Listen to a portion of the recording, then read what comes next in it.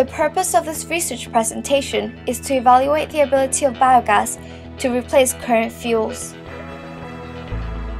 Before going any further, I will explain why it is important to society to look for alternative fuel sources. Our reliance on fossil fuels is only short-term due to its immense harvest that has led to insufficient supply to withhold economies in the near future. As you can see from this graph, we have reached the peak of oil consumption, and researchers calculate that if we carry on consuming fossil fuels at this rate, our known oil deposits will be gone by 2088. What is more, due to this rapid decrease in supply, fuel prices have increased roughly by 253% since 1983, from about 36.7 pence a litre to 129.9 pence in 2011. Other fuels include ethanol, which is a component of the current fuel in automobiles, E85, a biofuel composed of 85% ethanol and around 15% petrol. So apart from fossil fuel availability, it creates an opportunity cost for crop dedication. In the United States, the most common feedstock for ethanol production is corn, and 14.3% of corn production in 2006 was solely dedicated to ethanol production. This, of course, creates a whole new dilemma on the efficiency of resource allocation. Therefore, an alternative source would have to account for economic savings, as well as reduce the negative externalities that current fuels cause to society.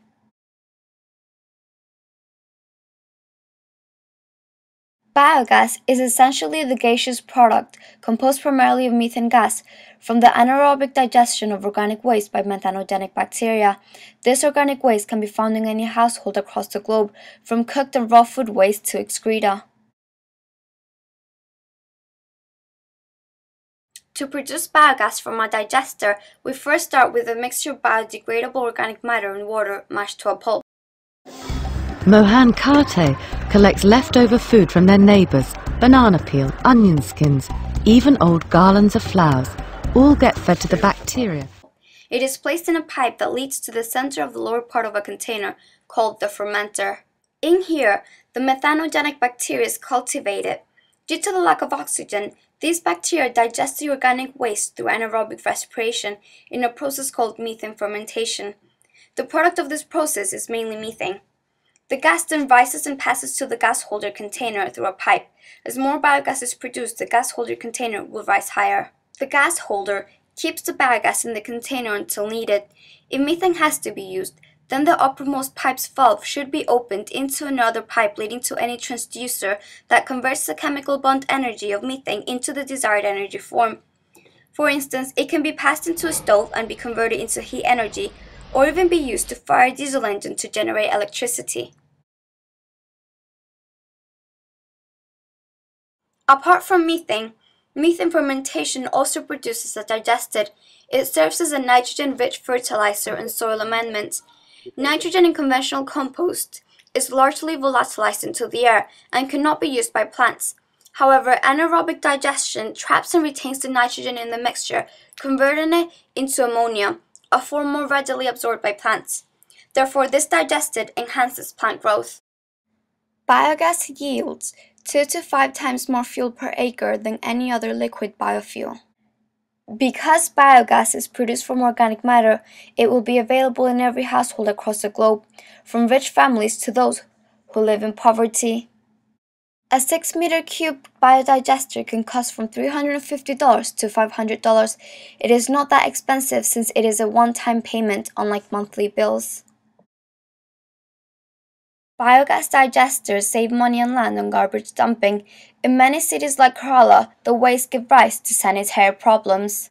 Maybe one of the most important advantages of using biodigesters, especially in developing rural areas where pathogens may prevail, is the destruction of bacteria present in waste due to the absence of oxygen, reducing the potential for infections like dysentery and enteritis. This is very important to a touristic area in India called Kerala. Traditionally in India, food waste is dropped on the ground, where it is eaten by birds and animals. But in the cities, this is becoming less acceptable. Not only does it cause smells, the rotting debris also attracts rats. So one problem that was bothering us when we came here, how would we dispose of our waste? Very convenient way of disposing our waste without any headache. Biogas does not need crop field dedication like E85.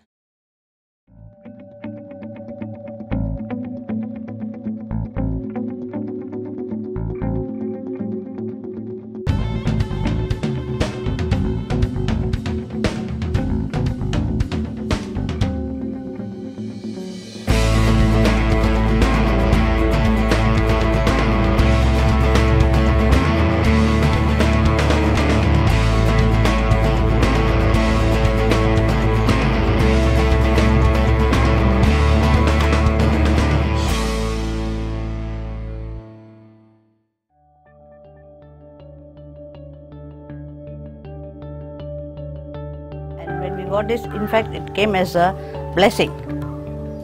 It's a beautiful system. I like it. We are very, very happy with it, and we just hope that more people would go about installing this. My main dream is that for the installation of domestic or decentralized waste treatment system in each and every houses, each and every institutions, each and every slaughterhouse and market.